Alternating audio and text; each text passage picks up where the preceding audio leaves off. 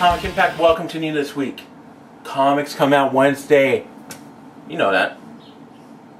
But guess what else comes out Wednesday? Or starts Wednesday? Nope, that's not it. Sorry, you're wrong. It's the San Diego Comic-Con. It's Wednesday, same day as comics. I don't know when we're going to read our comics since we're going down to Comic-Con. But I can tell you a couple comics that I'm really excited about. First off, let's start off with Marvel. They got a big movie coming out this week called Captain America: The First Avenger. You might have heard of it. I don't know. I'm sure there's going to be a lot of stuff at San Diego about that movie. Also, Daredevil was a Marvel movie. Well, technically it wasn't a Marvel movie, but it was a comic book movie. And Daredevil's back with brand new #1 with Waid as the head writer. I'm really excited. I'm curious to see what he's going to do. I'm not a big Daredevil fan. I like the Brubaker and I like the Bendis stuff. So hopefully this is good. Also, my boy, Iron Man, written by Matt Fraction. Issue 506. That's a lot of Iron Man love.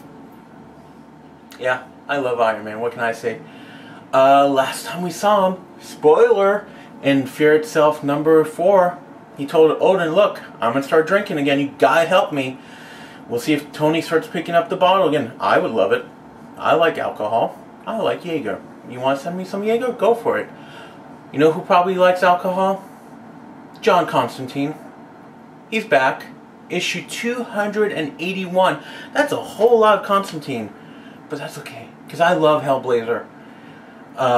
This story arc with his niece, she took his coat last time we saw it. Pretty effed up, if you ask me. 279 was my pick, and I know I love 280, but sadly, I think Ian had the pick that week, and he picked something totally different, because he doesn't read HELLBLAZER. He should! Ken's reading HELLBLAZER now, so it's good. I want to mention a Flashpoint book.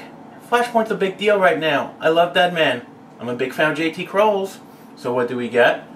We get Flashpoint Deadman numéro 2. That's 2. Deux en français, for you French people. Curious to see what's going to happen. I have a feeling bad stuff's going to happen at the circus. You know, he's with the Grayson family. I don't know. It's going to be interesting. You know what book always has dead people in it, and it just gets more and more fucked up. There's not a happy moment for these people. Walking Dead #87 from my favorite publisher, Image Comics. Robert Kirkman's a sadist. He's writing crazy stuff. Apparently Rick has a master plan. Have you been reading it? I think Rick's going to lose his shit by #90. How insane would it be if Rick goes into a mental home and all this was in his head? Well, no. That would be weird. Kirkman, don't steal my idea. That's not cool, dude.